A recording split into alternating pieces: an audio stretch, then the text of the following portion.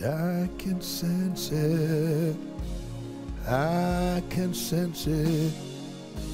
Something's changing. The glory of the Lord is in this place. I can sense it. I can sense it. Something's changing. The glory of the Lord, I can sense it, and I can sense it. I can sense it. Something's changing. I've been searching, and I've been searching for the location, the place where God has fixed my situation. There is no pain or sickness there. I feel my healing. I'm finally here. Come on and sing it with me. I can sense it, and I can sense it. Come on, worship him this morning. I can sense it. Something's changing. The glory of the Lord is in this place, and I can sense it. I can sense it. Something's changing. I can sense it this morning. I can sense it. Can you sense the presence of God this morning? Come on and lift your hands to heaven and help me worship him. Say, God, make me your example. God, make me your example. Make me a miracle. Make me a miracle, and I'll be the miracle. God, make me your example. Show us a miracle. Show us a miracle, and I'll be the miracle. God, make me your example. Make me a miracle. Make me a miracle, and I'll be the miracle. God, make me your example. Show us a miracle. Show us a miracle. I'll be the miracle. I am not, and I am not the same, 'cause I've been changed in your glory.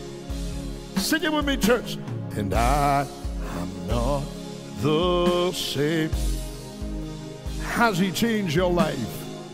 Has the presence of God changed your life? Has the anointing of the Holy Spirit and the resurrected Christ, has it changed your life? Can someone type below this video, I'm not the same. I've been changed. I've been changed. I've been changed. Say it with me. I am not the same. And I am not the same, 'cause I've been changed in your glory. I am not the same. I've been changed in your glory. I am not the same. I am not the same. Father God, in the name of Jesus Christ on this morning, me and Pastor Aimee join our faith with your wonderful people. Let the presence of God saturate their lives, their minds, their spirits, their home, their atmosphere. Let the presence of God, the anointing of the Holy Ghost, invade their atmosphere.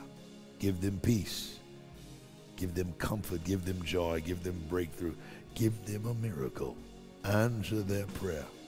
Give them that confidence, that hope, that faith that they need to get through the situation that's before them.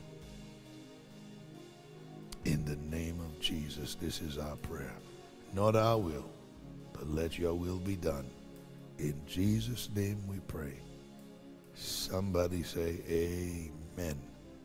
Oh, glory to God. Can you feel his presence on this morning?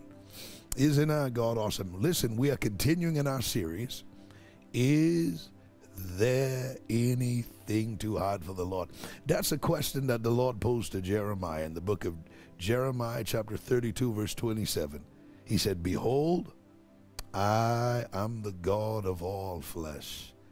Is there anything too hard for the Lord? Listen, when you see the Holy Ghost, when you see the Lord pose a question like that, he wants to jog your memory. He wants to get you thinking. Just think about all of what the great things God has done. Opening the Red Sea, drowning Pharaoh and his army in it. Joshua's march around the walls of Jericho. When they shouted, Lord have mercy, the walls came tumbling down. And he's asking Jeremiah, is there anything? Thanks, Gales. Is there anything too hard for the Lord? There is absolutely nothing too hard for the Lord. And we are talking about faith to conquer your storm in this series. Faith to conquer your storm. I want to take you into the book of Matthew chapter 14 verse 22.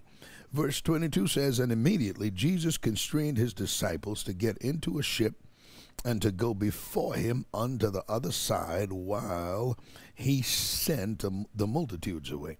This multitude was the wrong group of people.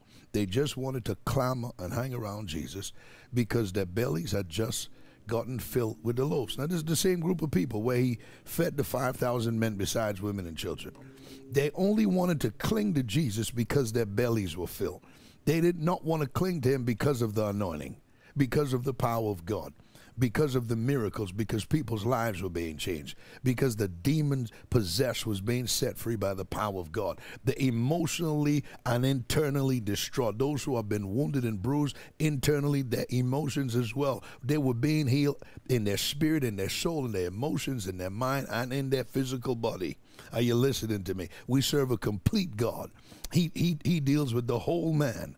But you see, this group of people was the wrong crowd. They wanted to take him by force and make him king, not because of his power, not because he was the Son of God, but because their bellies were satisfied. You got to be careful of folk who are hanging around for the wrong reason. Are you listening to me? Now watch this. Verse 23 says, and when he had sent the multitudes away, he went up into a mountain apart to pray. And when the evening was come, he was there alone. Glory to God. Think about it. Jesus himself had to get alone to seek the face of the Father.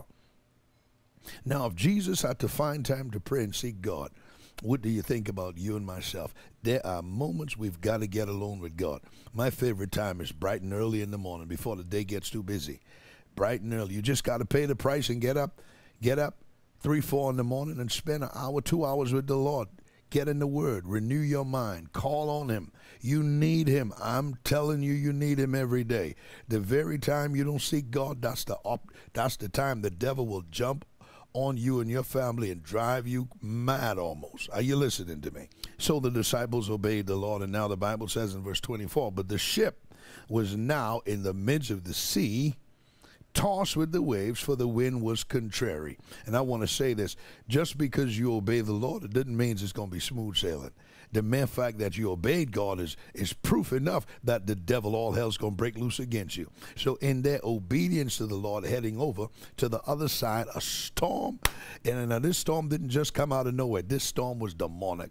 This storm came from Satan himself, because when you obey God, he will always challenge the word of God that's spoken to you to get you to question God, like he did Adam and Eve in the garden. He will do everything in his power to get you to question the word of God and to doubt the word of God, because he knows if he can get you to doubt the word of God, he's got you.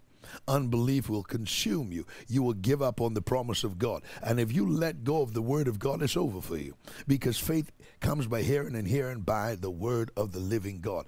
The Bible says in Psalms chapter 119, the Bible says, forever, O Lord, thy word is settled in heaven. His word is eternal. His word is 100% truth. And if you let go of that word, it's over for you. My God. What did Jesus say when the devil tempted him in the wilderness? It is written. You can't let that word go. Come on, saints. It is written. Man shall not live by bread alone, but by every word that proceeds from the mouth of God. So now the ship is being tossed. The apostles are being challenged. I love it. But listen to verse 25. The Bible says, and in the fourth watch of the night. That's morning time. That's 3 a.m. They say at night because it's still dark. But that was 3 a.m. in the morning. Jesus went unto them, not swimming. He went unto them walking on the water, walking on the sea. King Jesus.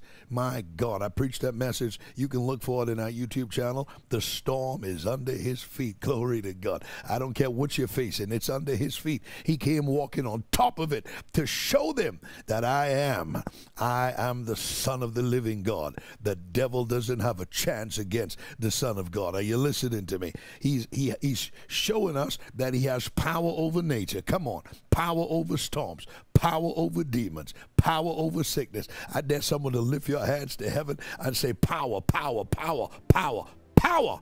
Mashokotobasa. Glory to God. Now watch this. Now he's walking on the water, coming to rescue his fellas. Are you in trouble? Are you in a storm? Glory to God. Is all hell breaking loose in your life? Has the enemy got you backed up in a corner? King Jesus is about to show up. I said he came walking to them at 3 a.m. in the morning, walking on the water. Weeping may endure for a night, but joy comes in the morning. Joy is not a thing. Joy is a person. His name is Jesus. He came to them walking on the water. Jesus is walking towards your house. He is walking towards your life. He's walking towards your trouble. He's walking towards your dilemma. He will show up in the nick of time. My God. The Bible says, and when the disciples saw him walking on the sea, they were troubled, saying, it is a spirit. And they cried out for fear. Wait a minute, weren't you crying for God to deliver you? Isn't that just like human nature? 1 minute you're asking God to deliver you, and now he showed up in a way you didn't expect, and it's got you freaked out, and now you're going from one extreme to the next. Now you're saying, this looks like a ghost. This ain't no ghost. This ain't no devil. This is your God. This is King Jesus. His name shall be called Wonderful Counselor, the Everlasting Father, the Mighty God, the Prince of Peace. This is your King. This is your Savior. This is your Deliverer. This is the Lamb of God, which takes away the sins of the world. This is your Healer. This is your Provider. This is your breakthrough man. His name is Jesus. He showed up in the midst of their trouble like he did for Shadrach, Meshach, and Abednego. For Shadrach, Meshach, and Abednego, he showed up in the fire. But for the disciples in the storm, he showed up in their storm. What trouble is it that you are facing this morning? The Lord is showing up in your situation right now. Oh, glory to God. I feel this morning. My God. But straightway Jesus spake unto them, saying, be of good cheer. It is I. Be not afraid. This is Jesus. Oh, yes, this is Jesus. My God, my God. You know, they used to sing a song. Yes, it is Jesus. It is Jesus in my soul. For I have touched the hem of his garments, and his blood has made me whole. We're going to learn that song and sing it to you. I love that song. My God, yes, it is Jesus. I dare someone to lift your hands to heaven and say, yes, it is Jesus. This is Jesus. Type below this video, this is my Jesus. This is my Jesus. Glory to God. My God, my God. He said, be of good cheer. It is I. Be not afraid. He's saying to you this morning, be encouraged. So be of good cheer means be encouraged. Be strengthened. Be encouraged this morning. Jesus is showing up. He has never left you nor forsaken you. He is showing up in your problem. And Peter, Lord have mercy. And Peter answered him and said, Lord, if it be thou, if this is you, bid me to come unto thee on the water. I ought to tell him, let me walk to you on midair. Come on, somebody. But you know, when faith kick in, you got to go with your faith. And Peter went with his faith. Peter said, Lord, if this is really you, command me, bid me to come to you on the water. And he said, come. And when Peter was come down out of the ship, he walked on the water to go to Jesus. Who is it that the Lord's given power over their storm right now? He has given you power. He has given you authority to tread on serpents and scorpions and over all the power of the enemy, and absolutely nothing shall by any means hurt you. But that power is no good to you if you don't use it. You got to step out the boat. Glory to God. Are you listening to me? He said, come, and Peter jumped out of the boat and begin to walk on the water. In a flash, the tables are turned. Everything, the momentum had shifted. The storm that was against him was now under Peter's feet. Peter himself is dominating in the midst. And the storm wasn't calm yet. Jesus never calmed the storm in this passage of scripture. Peter is dominating, walking on the water, walking on top of his storm. Now the storm is under your feet. One prayer. If this is you, give me the power to come walk on that water. I dare someone lift your hands to heaven and say, let me walk on top of the spirit of poverty. Let me walk on top of cancer. Let me walk on the top of my dilemma. There's sickness in my body. Put it under my feet. Divorce, put it under my feet. Insanity, put it under my feet. Mental illness, put it under my feet. Emotionally distraught and traumatized, put it. Shamandalabasaya. Oppression, depression, put it under my, let me walk on top of this thing, Lord. Glory to God. And he answered Peter's prayer. But when he saw the wind boisterous, he was afraid and beginning to sink. He cried, saying, Lord, save me. When you begin to dominate, all things are going to happen to shake you still, because you're still a human being. You're not superhuman. The Holy Ghost lives in you, but you're still a human. And so when Peter saw the wind boisterous, it shook his faith for a minute. And he beginning to sink. He didn't go all the way down. He beginning to sink. Lord, save me. And Jesus reached his hands and grabbed him and pulled him back to the top of the water. And immediately Jesus stretched forth his hand and caught him and said unto him, O thou of little faith, wherefore didst thou doubt? I'd rather have a little faith and walk on top of water than to have no faith and do nothing. Come on, somebody. And when they were come into the ship, the wind ceased. When the test was all over, when the devil saw he had no power over these fellas, nor the Christ himself, he fled. That's why the wind ceased. The devil was defeated. He fled. Glory to Jesus. You can tell when the devil's subdued. The war is over. The storm is over. The trauma is over. The trouble is over. That's how you know when he's defeated. My God. Then they that were in the ship came and worshipped him, saying, Of a truth, thou art the Son of God. And when they were gone over, they came into the land of Gennesaret. They made it to the other side. I can sense it. My God. Can you sense it this morning? And I can sense it. Something's changed. Something's changing. The glory of the Lord is in this place, and I can sense it. I can sense it. Something's changing. Somebody has just been healed right across their right shoulder. Someone has just been healed. Just lift your hands up and just begin to swing it around. I was about to pray, and I will. The Holy Ghost have healed somebody in the right shoulder. Claim the miracle. Don't let it pass you by. If you know that's you that has that trouble, just grab a hold of it. The power of God's moving on you for that miracle. You just take it by faith. Begin to exercise that hand. Lift it all the way up over your head. Thank you, Jesus. It's a miracle. It's the power of God. We rebuke the devil in Jesus' name. We cover you in the blood of Jesus. We cover you in the blood. The Lord has given you faith this morning faith to conquer your storm. He's given you faith this morning. We cover you in the blood of Jesus. We cover you in the blood.